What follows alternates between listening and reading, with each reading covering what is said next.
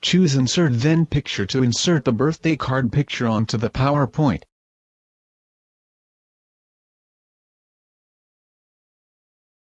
Right-click and choose Copy then Paste to duplicate the picture. Move the second picture aside to be used later on.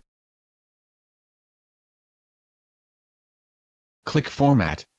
At Picture Styles, choose a border for the picture.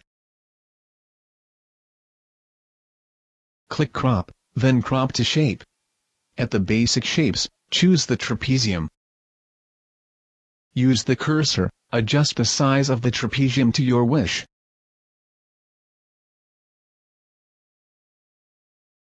Click Crop and use the cursor to highlight the area to be removed.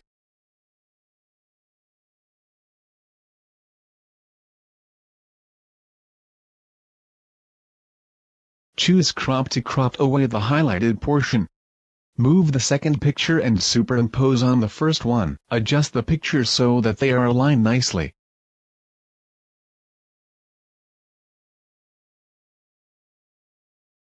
Choose Remove Background.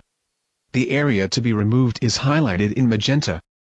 Adjust the border of the second picture to show all the balloons.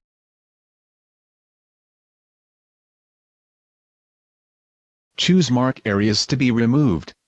Then use cursor to mark the unwanted background areas. Choose View, then Zoom. To zoom in and highlight those unwanted smaller areas.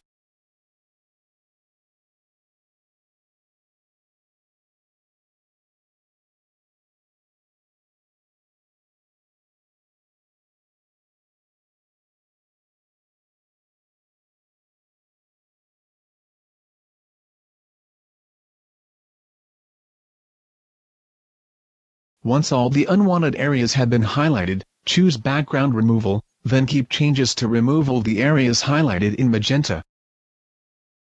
Now the birthday card picture has 3D pop-up effect. Click File then Save As to save the picture in JPEG format.